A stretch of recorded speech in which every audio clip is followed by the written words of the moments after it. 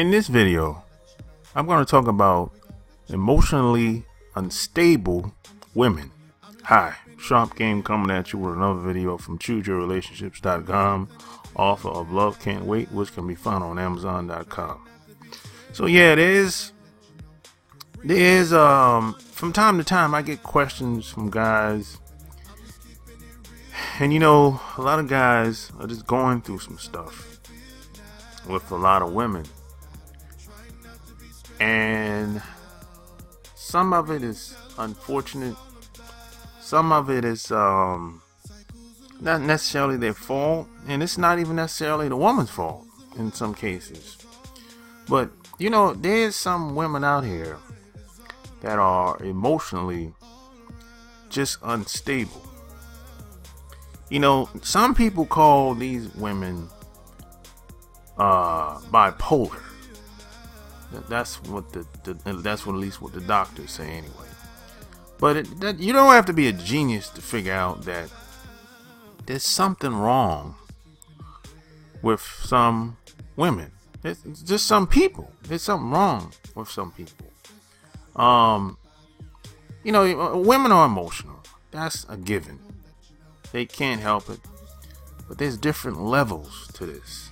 Some women are kind of, when they get emotional, they go extra. Everything is extra. Everything is exaggerated. Like, for example, one minute she's happy, the next minute she's crying, and you're trying to figure out what's going on.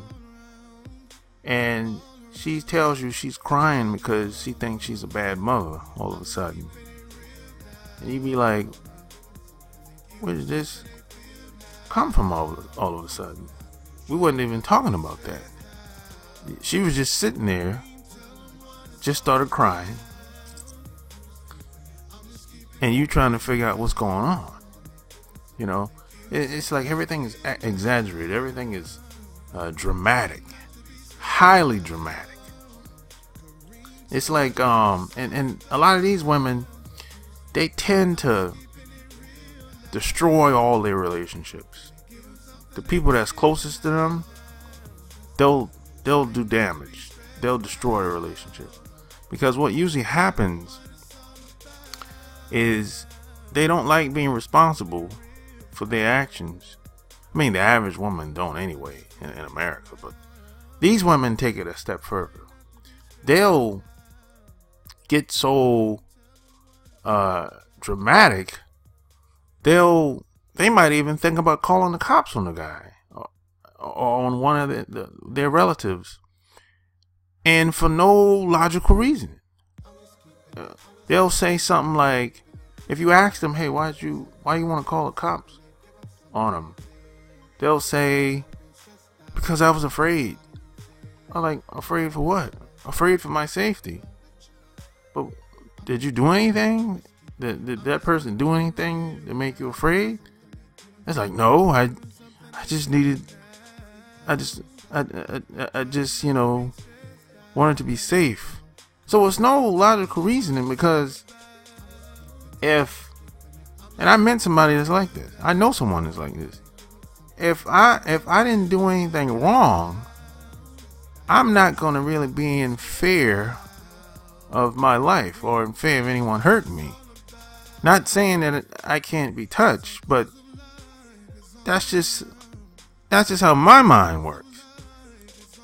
If I didn't do anything wrong, I'm not going to be looking over my shoulder.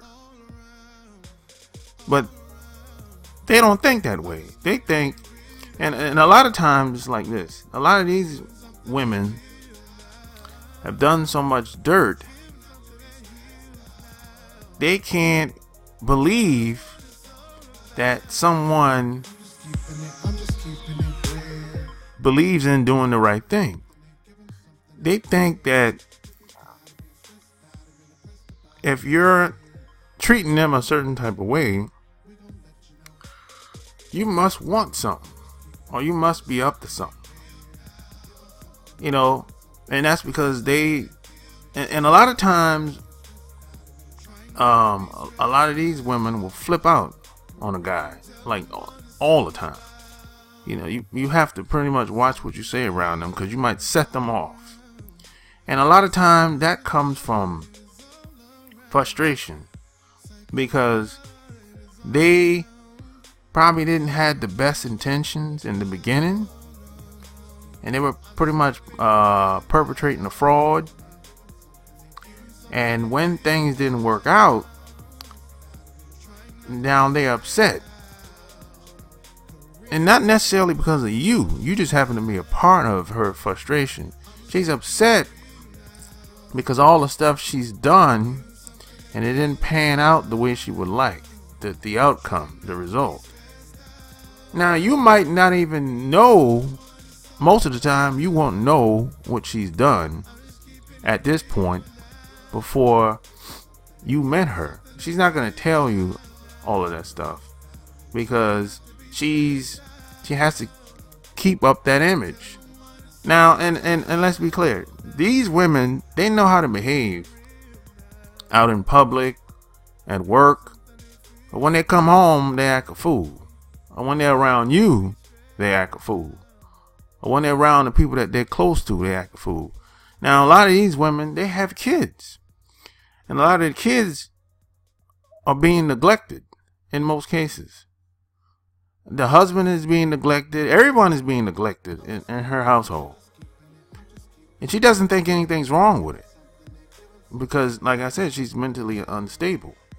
You know, she doesn't see anything wrong with it. She doesn't, like, in most cases, you can't rationalize with someone like this. The only way you can really get them to do anything is what my man said. You gotta either threaten them, or you have to let them know what the consequences is gonna be if they don't do what they should be doing.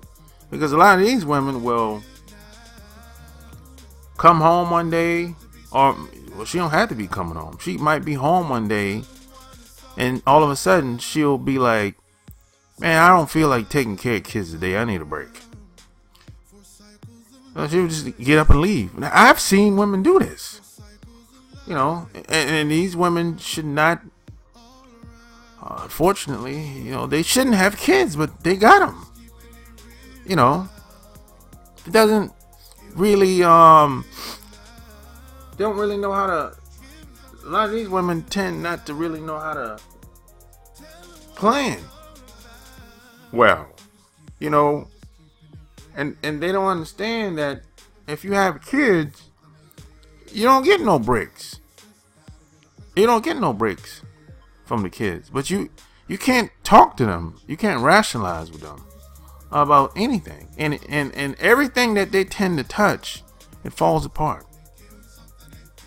Everything. Basically, these women self-sabotage their relationships, and they don't take responsibility for any of it. It's always somebody else's fault. You know, and you can't really, it's very hard to really coexist with somebody like this, because their emotions could go from A to Z, 0 to 100 within seconds. They'll just flip out, and you be sitting there trying to figure out what just happened. I just asked one question. And she's like going off, yelling and screaming and until she's about to lose her voice. And some things are over your head. And I know 3 women that are like this. And the first time I met a woman that was like this, I like, this is over my head. Because, you know, I'm not a psychologist. I'm not a doctor. I haven't been trained in this field, but I've been around long enough. I've been living long enough to know, and I've met a lot of women to know that, you know, the symptoms and the signs and whatever. You know, so, and as a matter of fact, I know a woman right now. She said, her dad's a doctor, and she's been popping pills for like since she popping pills since she was 11 years old, and now she's 54. So that's over 40 years of popping pills. So basically, she's like a drug addict, and those pills got her going crazy. So she's basically like a walking zombie, and she's emotionally unstable too, because all the drugs for all those 40 years got her acting crazy. So a lot of times there's multiple reasons why women act this way. Sometimes it's drugs, sometimes it's something tragic happened to them in the past. Maybe they've been molested, maybe they've been raped, or something happened to them in the past for them to turn into this person that they are today. But I don't know about you, but I couldn't live with somebody that's like this. I couldn't do it. Because you never know what could happen with a person like this. Anything could happen. I mean, you go from being a hero to zero, with them, and for no apparent reason, no logical reason. And it's kind of like, it's in your mind, it's not really a big deal because it's something minor or whatever, and you can do the simplest things and she'll blow it up, and it's kind of like she'll get all upset, angry, yelling, screaming. But when she does something that's could be seen as being awful, she's laughing like it's not a big deal. But because she's not really aware of the damage that's being done with the kids, with the husband, the boyfriend. So, in my opinion, it's probably best for you to just try to get this person some help if you can, and live separately. Now, here's a problem with this. Here's the problem with a lot of these people, a lot of these women. A lot of them haven't been diagnosed as being bipolar or having some type of disorder. A lot of them that I know haven't. I only met one woman that actually been diagnosed as being bipolar, but the rest, they haven't. They still, still going about doing whatever they're doing. Basically, everybody that they come into, they prey on them, destroy every relationship. Basically, they destroy everything they come in contact with. The cars, they destroy them. The relationship, they destroy them. The kids, they destroy the relationship. They don't really think anything's wrong with it, though. That's the thing.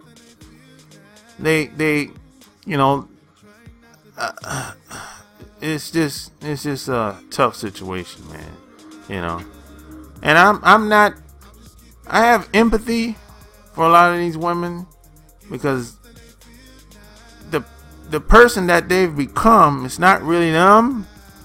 It's not their fault in most cases, unless they've been on some type of drugs or medication or something like that.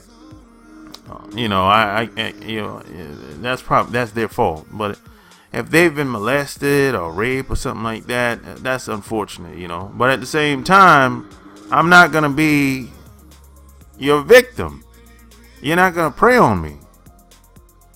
So if you can get them some help, great. If not, you're probably gonna have to move on, because you can't let nobody bring you down. You can't let people prey on you. You have to defend yourself. And like I said, these women are not stupid. They know how to behave in front of the right people.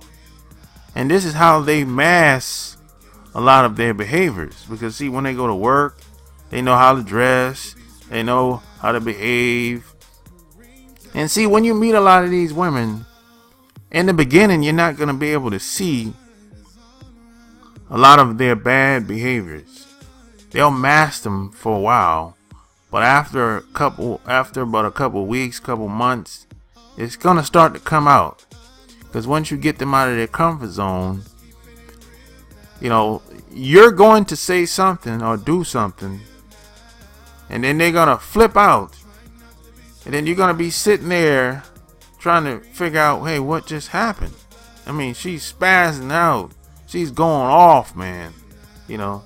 So just be aware that these women out here that are emotionally unstable, they exist. Just be careful. That's all I'm telling you, you know. So hey, if you like this video, give me a thumbs up, share it, subscribe to my channel. And P.S. and by the way, check out my Patreon by clicking the link below this video. So until next time, I'm out. Peace.